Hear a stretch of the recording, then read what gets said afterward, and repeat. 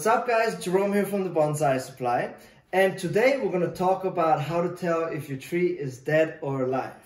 So some of the signs that you can tell that your tree is declining in health or is already dead is if the leaves have fallen off your tree, or if the leaves have turned to a black color and they stick to the tree.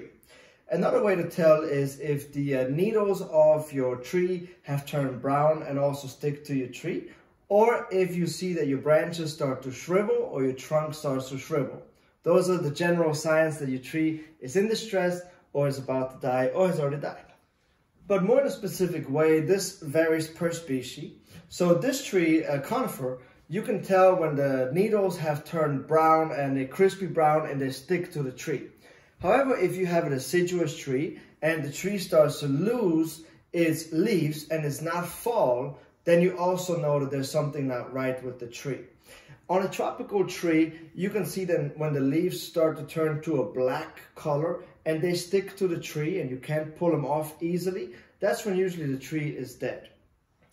But this can get tricky because it varies from species to species. So if we talk about a conifer, you can tell when the needles turn brown and crispy and they stick to the tree that there's no coming back from that. The tree has already gone too far. However, there are some deciduous species that have their leaves turning brown in the fall and they stick to the tree, but that does not mean that those trees are dead. It just occurs naturally in the fall.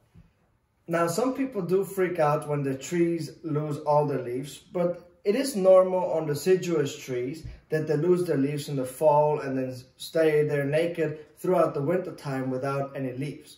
And that's why it is very important to know the species that you work with, as well as their characteristics throughout the year.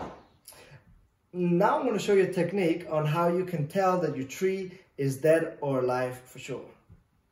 Alright, so if your tree looks like this one right here and you're not 100% sure if it's still dead or alive, the easiest way to tell is to take a section of the trunk and just remove the bark. So you can just scratch it with your fingernail and see if there's still some coloration underneath the first layer of the bark. So in this situation here, this bark is a dark brown and it's completely dried up, which means that this tree is already dead. But if we look at this tree right here, it has no leaves, it looks like it could be dead. So we're going to scratch the trunk and see if this one still has some color in it. I'm going to scratch the trunk here. Here we are. So if you take a look here, you can see that there's still some green in the trunk, which means that this tree has either lost its leaves because of the winter time, or there's still hope for this tree to come back. Alright, so if you have determined that your tree is in fact dead, first of all, don't feel bad. It happens to all of us. It is a learning curve. In fact, this happened to me. So this tree died on my watch. I moved it from Florida to Georgia and it just didn't acclimate well and it died on me. So some people like to go ahead and throw out the tree and just keep the pot and repurpose it.